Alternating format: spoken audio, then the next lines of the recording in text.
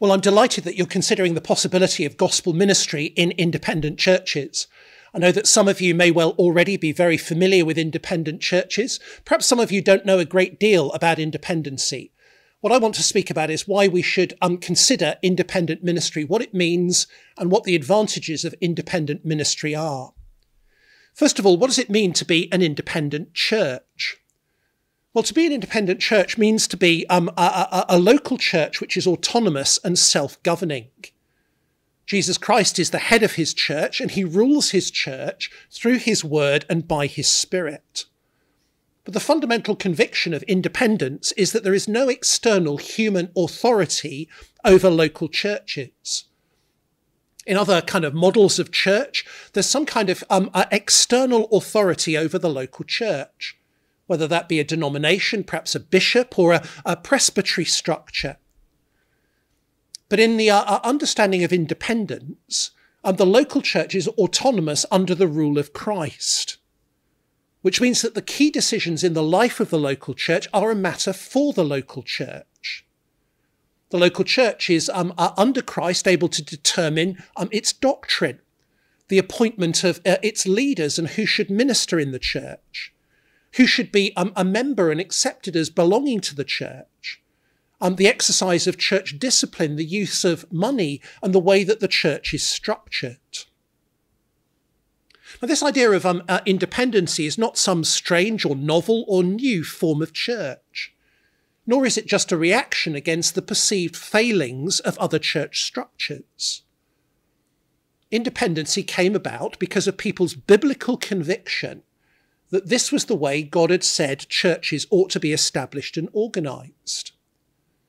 Independency goes back to the 16th century and to the time of the Reformation, when people began to go back to the Bible, not just to recover doctrine, but to think about how churches should be organised.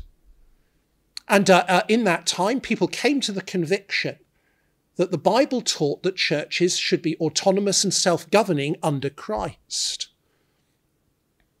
People like Oliver Cromwell and the great English theologian John Owen were independents who came to these convictions. Historically in England, independency really took two different routes. There were two different branches. There were Congregationalists, who were Paedobaptists and believed that the children of believers should be baptised. And then there were Baptists who believed that baptism should be on the basis of personal profession of faith in Christ.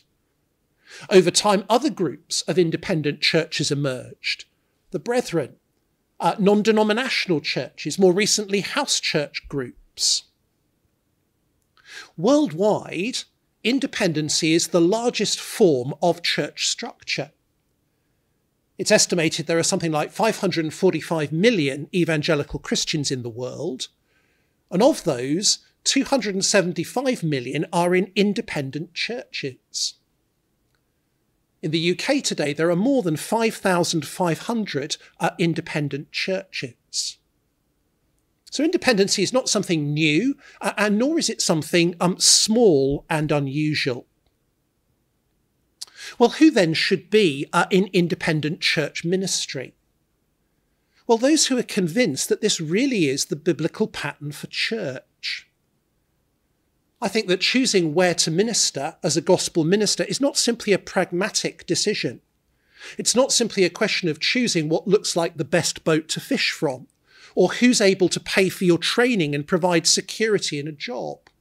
I think we need to be sure that where we're ministering is faithful to the biblical teaching about what church ought to be like. So who should be serving in independent churches in gospel ministry? Well, those who are convinced that this model of independency is what the Bible teaches about how churches should be organised. Well, what are the advantages of independent churches? I'm convinced that not only is independency biblical, but there are a number of advantages that independent churches enjoy that are particularly relevant in our current post-Christian secular context. The advantages that independent churches enjoy are the freedoms that they have, because there is no external authority over the local church. That means that independent churches are free to be faithful to Scripture. Many churches that are in denominations and organisations are facing battles over key biblical doctrines. And local churches have to submit to what the denomination or the group decides. Many churches are struggling over the whole issue of same-sex marriage and whether same-sex relationships should be recognised and accepted within the church. In independent churches, there isn't that external pressure. Churches are free to faithfully reflect the teachings of Scripture. Nobody can make them adopt any other doctrine. Within the FIEC, our churches are united by our common statement of faith, which defines the core beliefs that evangelicals have held to for the last 3 centuries. We're free to stand firm for those gospel convictions, and no local church can be forced to adopt any other beliefs. Secondly, our independent churches are free to be diverse.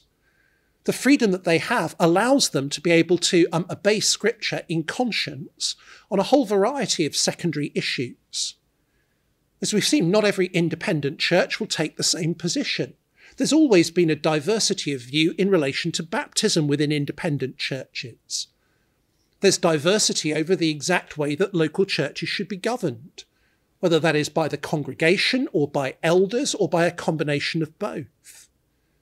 Independent churches are free to reach their own convictions under Scripture on issues like eschatology, whether they're Calvinistic or Arminian in salvation, whether they're cessationist or continuationist in regard to the gifts of the Spirit. Being independent is only one aspect of a church's identity. That freedom to be diverse also extends to the freedom to be diverse in culture.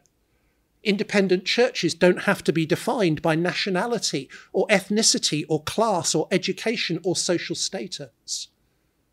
That freedom gives scope for great diversity at a local church level.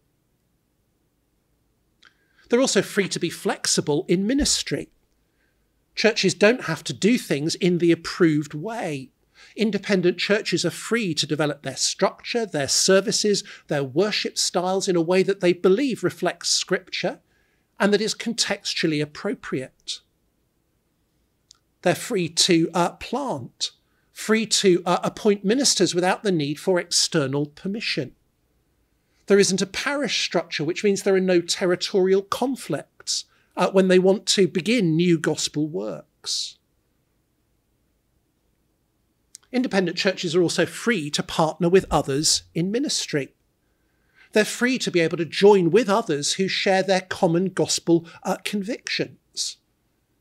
But at the same time, they're not forced to partner with those who don't. And they enjoy the freedom to fail. Independent churches have the ability to be able to innovate, to try things, to take risks, because they don't have an institutional vested interest that makes them completely risk-averse.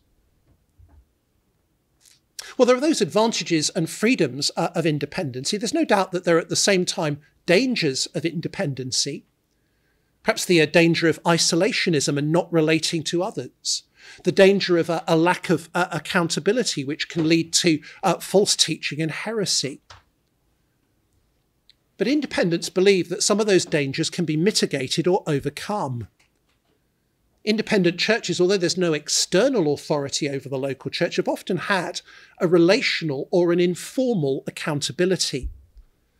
And groups like FIEC exist to be able to overcome some of those disadvantages. From the 16th century, independent churches have joined together in associations or unions to enable them to work together and to cooperate with one another without compromising their freedom.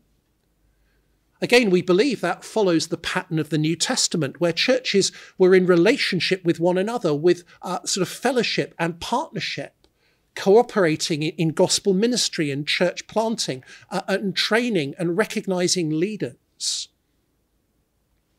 The FIEC itself was founded in 1922 to enable churches to provide kind of mutual support to one another. That's why our vision today is to be independent churches working together to reach Britain for Christ. And today there are some 630 churches that are affiliated to FIEC. Over the last 10 years, more than 130 new churches have joined us. And when they tell us why they've joined, they're for the same reasons. Time and time again, they say they want to belong to FIEC because they want to stand together with like-minded gospel churches. They want the voluntary accountability. All of our churches every year have to reaffirm that they stand and agree with our statement of faith. They have a shared gospel vision for the nation and want to work together to see it realised because they know that they can do more together than they could on their own. They want to take advantage of the help and support that FIEC offers, the help and support that can come from other churches and from the FIEC staff. But also they want to be able to offer support to others, praying for others, perhaps sharing finance, perhaps providing people, sharing their expertise and experience. So independent churches believe that they're following the biblical pattern for how church ought to be organised. They enjoy many freedoms that are a benefit for gospel ministry. And some of the disadvantages can be overcome as they join together in associations to be able to support and encourage one another. I hope that helps you to understand what independent churches are and what the advantages of independent ministry might be. And I pray that God will help you as you think through whether he's calling you to be a gospel minister in an independent context.